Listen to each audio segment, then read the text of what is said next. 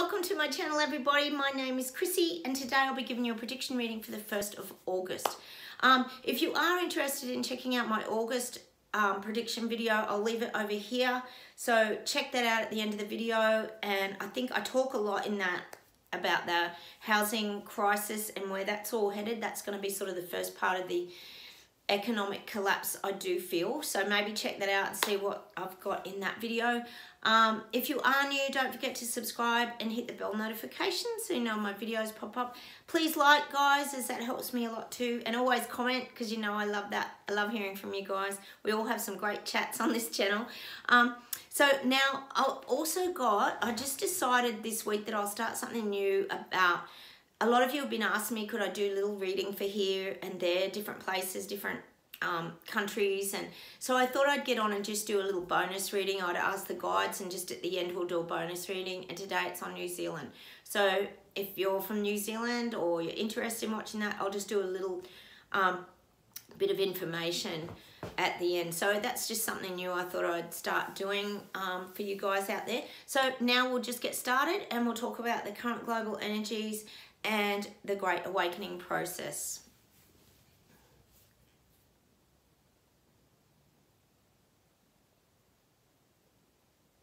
Now we've got to not hide away anymore. It's showing, if you're watching my video here, it's showing us leaving the cave.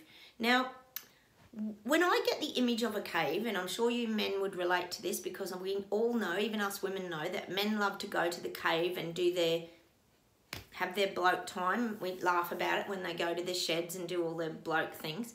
But this is for all of us. It's like we're coming and emerging out of the cave. Now, what I'm getting around this cave is that we come out of that darkness and we're really in the light. So we're really starting to see the light. It's like, I keep talking about it on here, how we're seeing the world very differently, but it's also about when I think of that cave energy. And it's funny, isn't it, when they're talking about the cave, because I just got that visual again of, I talked to you about the cartoon Batfink the other day, and he had these wings of steel. This was a little cartoon from many, many years ago, and he had bulletproof bat wings, and he could hold them up and protect himself. And that's what we were like. And that's why we're kind of emerging from the cave now. Now, what they're also saying to me about the cave is that we've all been in there kind of together, and we've all grown with our wisdom, our experiences, we've shared conversations. The cave is somewhere you go to kind of regroup, is what they're saying when we think of cavemen and things like that. It's a protective place that protects you from, well, I could say wild animals, but in our case we could probably say a lot of these people who are waking up, because we have had to protect ourselves and go into the cave. But there's a lot of wisdom that has been shared in the cave, and now we're all coming out and we're really seeing the light now. But we've also, like the bat energy, got this, I talk about it a lot, it's those wings, they say are like a what are they, a shield of steel, but what they're saying is we've become like steel. We're very hardened to anybody sort of hurting us. We had to go anonymous for a little while because I did say we had to protect ourselves, but now we've got that sort of inner strength, that really good stability that I talk about a lot, to be able to face these things now. And now we're really out into the light.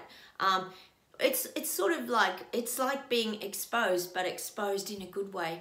Exposed in the sense that we're confident, we're comfortable with who we are. We're definitely, I would say, what's the word? We're definitely very satisfied with the decisions that we've made in the past couple of years. I feel like we've had a lot of really good confirmation that we made the right choices along the way. And these are all the things that give us that really good stability and power in ourselves. And I know, like, you guys relate to this caveman time. You need that time away to think. So it's like we've had to have that time away, that thinking time. We battled very hard in the beginning, and then we sort of had to pull ourselves away and have this thinking time and regrouping time, and then become stronger, and like the Batfink, and he's come out of the cave. But now we're opened up and we're the word is like expanded into who we really are, expanded into our truth, and being honest with ourselves as well, and not pandering, is that the word? Yeah, to other people. We're really honest and truthful to our own sort of desires as well, and the things that we want moving forward. If we don't want that life, we chose to move away from it, and that's a decision that we made, but it's a decision that feels right now. And I guess that's probably what I'm getting from the guides, is we feel like we have made the right choices. I'll just see where else we go with this today.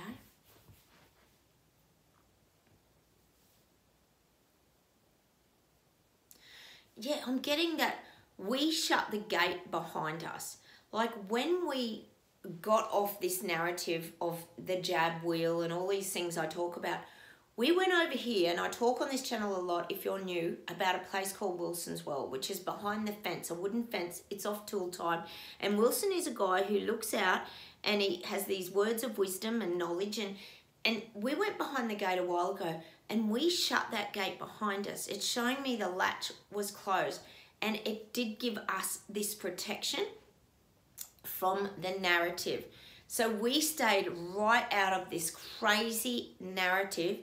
Even all the rubbish that's coming now with the crisis, the economic turmoil, we stayed out of it because we shut the gate behind us, because we saw it coming. So we knew we had to shut that gate so that government couldn't get to us. So I'm still getting that the gate, we shut the gate, there you go, we shut the gate on that a long time ago.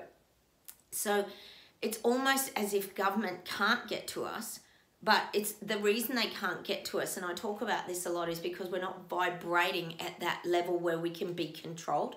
We vibrate at a very different level. I often talk about us being high on this mountaintop, but and not looking down on people. I always talk about it, it's in humility. We're actually viewing things from a very different perspective to a lot of these people who are very stuck in this 3D sort of mindset, where they can't see the full picture of what's going on. We do have that ability, and that's the vibration that causes us to stay away from all this narrative and this government rollout, because we see it coming. So our vibration keeps us in a very different perspective. And it's almost like, if you think about it, because I live here in the mountains, I know some of you guys do as well. When you live in the mountains, you're living at a very different altitude, and it takes time for your body to adjust. I remember when I first moved here, I moved from just a city. I moved from a city, and then I moved out into the country, and your vibration changes because of the altitude. Like to go running and things like this. This is why people training for the Olympics and things like that, they train in altitude. There's currently the Commonwealth Games at the moment going on. But when you're training at altitude, you work harder, your lungs work harder, your breathing's different. You have to sort of get control of it. It makes your lungs expanded. Well, this is kind of the energy that we're vibrating at. We've got this expansion in our body. And that's what I'm kind of relating to, the reason that government and that can't get to us, because we've expanded into a very healthy and whole place, and we know who we are, we know what we want, we know what we don't want. That's even clearer, and that's what I'm getting. It's that altitude. It's an example of altitude. You're not all living at altitude. I am. I'm about, I don't even know, a long way above sea level, but not everyone is living like that. This is just a comparison of the vibration, because everything has to, what's the word? It's like you become stronger when you're sort of living at higher altitudes. And I don't mean I'm stronger just because I live in the mountains. That's not what I mean. But this is just a comparison, because your lungs have to work harder. Your breathing has to change. The air is very clear. I know for anyone who lives in the mountains, the sky is very blue, the air is very clear. So this is us. This is us. The vibration that we're on, anyone watching my channel, doesn't matter if you're living in the city or where you're living, this is what it is now. Your life has changed because you have internally changed your spirit, your soul, the way that you think. The way that you receive information has changed, and that's what gives you that 360-degree view, because we get gut feelings, we sense things, we have a knowing. I always talk about it. It's a knowing. What was the knowing when we first stood up that something wasn't right? We didn't even know, but we just knew. And even for you people that have joined my channel along the way, there's this turning point where you just go, no, something doesn't feel right. I'm going to hop off now, and I'm going to climb that mountain and go over here so that I can see what's really going on. And that's what I'm trying to explain to you today. We're away from the narrative. We're not caught up in it anymore at all. Yes, we will get the ripple effect, and I always say that. We will still get affected, like obviously the cost of fuel and eating and everything else. I did say, I think yesterday, we're going to get this little lull period in that, but it's only going to be a ripple. We're not right in the deep end, like the rock getting thrown into the lake. We're not in those big ripples. We're just the little ripples on the shore. I think I said it last week. We're the ones sitting on the beach with our little feet just paddling in the little ripples that are coming over them. It doesn't have a huge effect on us. I'll see what else we get today.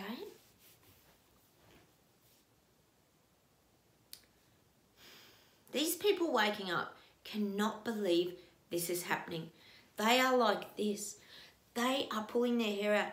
They feel like they are in a bad dream and someone has to pinch them and wake them up. None of this is feeling real to these people waking up. And the worst part about it is to think you've been lied to by your government leaders and your doctors and all the people that you've got trust in.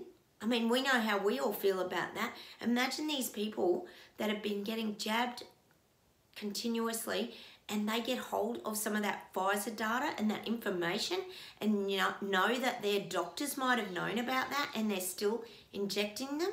Like, can you imagine how your trust would just go zoop down to nothing? So this is what these people are currently experiencing. That's why that great awakening process is so huge and very important, as I always say, to stay away from. I'll just see if there's anything more today. Oh, see, the guides are showing me that people are getting sicker. They are getting sicker. We know it. If you're here on my channel, I don't know if you guys in America, or you would in America know, I think Biden's got CV again. He just had it, got a clear test, had all the tablets, whatever they are, and he's got it again. Like, hello? 4 jabs later and all the rest, and he's still got it. And they're still just pushing the same narrative. It is absolute insanity. I know you guys see it on my channel. We just go, what is even happening here? So this is how mad this world is getting. It really is. Oh, people are getting sicker. They're showing me like people with that thermometer out of their mouth, just constantly getting the flu, having temperatures, getting sick, getting CV, then getting CV again. This is like becoming a recurring nightmare. Probably not for you if you're watching my channel. We're very removed from all of that repetitive stuff. But this is what's happening. They're showing the thermometer out of the mouth, and people are getting sicker and sicker, and people even younger are getting sicker and sicker. Once upon a time, we just focused on natural immunity with the flu and things, and people just got over it and then they were fine. But now it's just, as we know, hopefully not, but the immune systems are starting to drop. So I'm definitely getting that thermometer coming out of the mouth. People are having to take their temperatures all the time because they're feeling ill. That's the visual. They're feeling ill. And they're starting to know it. Because you think about it, a lot of these people, gosh, here in Australia, I don't know what it's like where a lot of you guys live, but here in Australia, people would be flat out getting the flu maybe once a year. They might get a touch of hay fever. This is pre-pandemic. Touch of hay fever, September, October, you know, come spring. Pretty normal. And maybe the flu once a year, if that.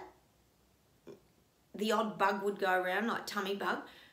But now it's just going around and then around, and there's all this stuff going around. God knows what else is going to go around in the future. But there's this, just everybody getting sick. They're getting sick. Oh, we knew it was always going to be like that. Oh my God, they don't even still see it, some of these people. It's just so frustrating, isn't it? So I'm going to just see if there's any closing messages for us today, and then I'll touch on New Zealand.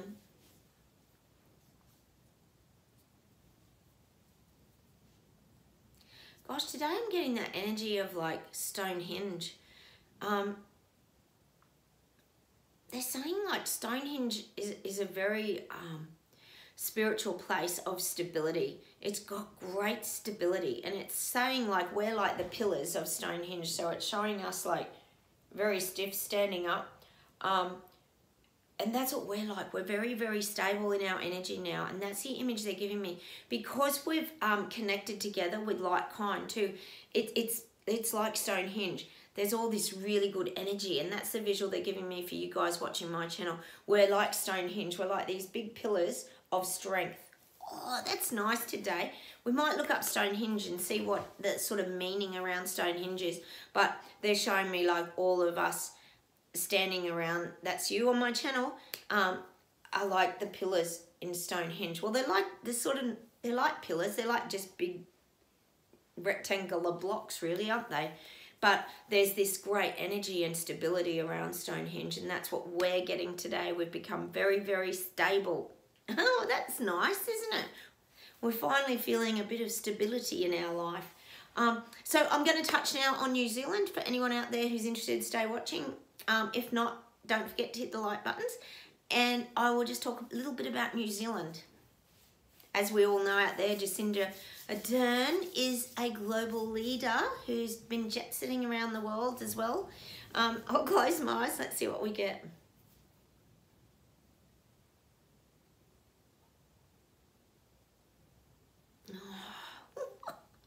Oh, I hope this isn't insulting for anybody over there, but I'm getting these visuals of people doing the haka, and that's what I think of when I think of New Zealand. I think of the haka because I absolutely love watching it when the All Blacks play or there's footy on or any of these tribal sort of hakas. I think there's different ones, isn't there? I'm not quite sure, but I'm getting the people are wanting to do the haka and they're wanting to frighten Jacinda Ardern off a cliff. It's showing me they're wanting to like use their energy and their power to like push her off a cliff.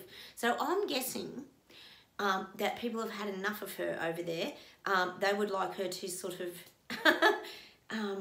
what's the word, move on. And this is just an image. This isn't literally people want to push her off a cliff. Some might, but this is about they want to use their energy to kind of get rid of her and oust her out of Parliament. I'm definitely getting that today. That people in New Zealand, they would love to use their vibration and just put their thoughts on that and try and get her out, because they know she's taking over New Zealand and it's in a bad way. It's not for their benefit. It's not for the people's benefit. Hang on a minute.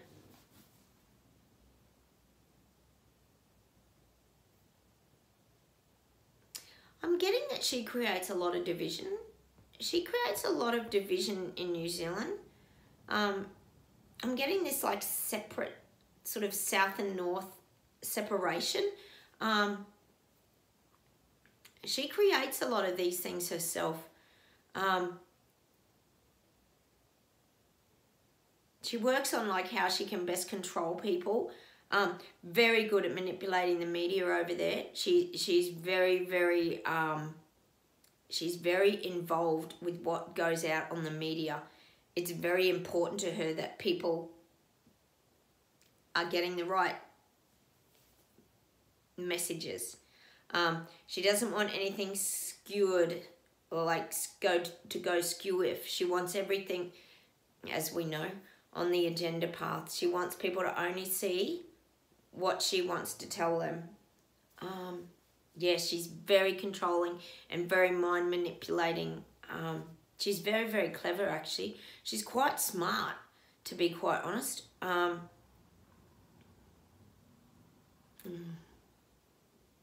Just a true tyrant.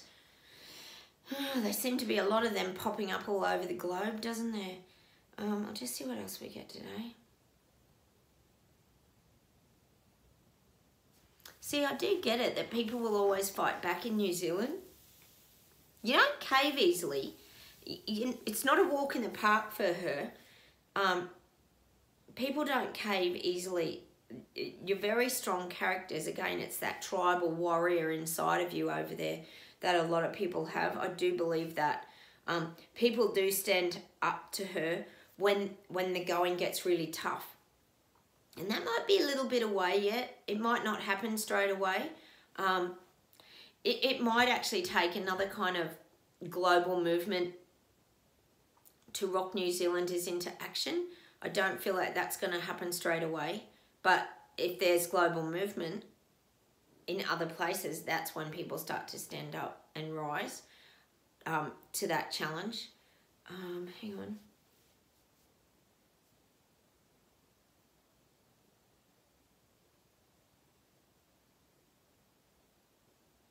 Gosh, I'm getting that Jacinda Ardern. She's like put the plug in the bath. So it's showing me like she hasn't thrown the bath water out. What's that saying? Don't throw the baby out with the bath water. Well, she hasn't thrown anything out. She's kept a lot of the old policies and a lot of the things from the past. But she is crossing over. So she hasn't sort of thrown out the bath water yet. She's still, I'll just say, she's kind of letting things stagnate. If you think of water sitting in a bath and it's sitting there for ages, it stagnates and it starts to get a bit old and things start to grow and it gets a bit moldy and smelly. So this is what I'm kind of getting. But she is drafting new plans. See, this is the false illusion. This is what a lot of these global leaders are doing. It's that false illusion that they're creating at the moment, that everything's normal, there's nothing to see here. But all the while, like I said the other day in my video about drafting, she's drafting up her plans for the future moving forward. We know they are. We know they are. If you're on my channel, you know they are. They're heading this down the Great Reset agenda. We know that's what's happening. There's global movement and coming together around the reset. So she is drafting these plans, but in the meantime, she's trying to give people the illusion in New Zealand that life is normal and everyone's still got the status quo. But we know it's going to unfold. It's going to unfold eventually. It's just a matter of when she pulls the plug in the bath. And I'm definitely getting that for New Zealand. She's drafting up her plans. Oh, these people, they drive you crazy, don't they? They're so conniving and sneaky. But you people just don't lay down. You do stand up when the time comes to stand up. So I feel like New Zealand, you have got a lot of strength and that people do stand up when the time comes. But see, the status quo, because there's nothing really changing, it's the illusion. Everything seems fine in New Zealand at the moment. Although the cost of living certainly sends some alarm bells to pretty much everybody, but I feel like she's still drafting her plan so she doesn't have to implement too much change straight away. She's trying not to make it obvious. See, we know all the world's getting hit by everything, renewables, everything. So she's trying to bring it in a more subtle way is what I'm getting for Jacinda Ardern. She's trying to be more subtle about it. And there's a lot of cows over there and sheep in New Zealand, isn't there? Well, sheep, definitely. I wonder if sheep emit the gases as well. Anyway, there's a thought, but a lot of farms over there for sure you'll get. She'll be drafting. All right, well, I'm just going to leave you with that today because I'm just so bewildered about the sheep and cow farts as we talk about it on my channel here all the time. Look, take care, everybody. I hope that helps you a little bit in New Zealand. At least you've got a little bit of a quiet period at the moment. Go and enjoy that. Oh, it's just too much, isn't it, coming at everybody? Look, I'm going to say goodbye from Australia. Have a wonderful day. Don't forget to subscribe if you haven't, and I'll see you in that next video. Bye from Australia. Bye, everybody. Bye.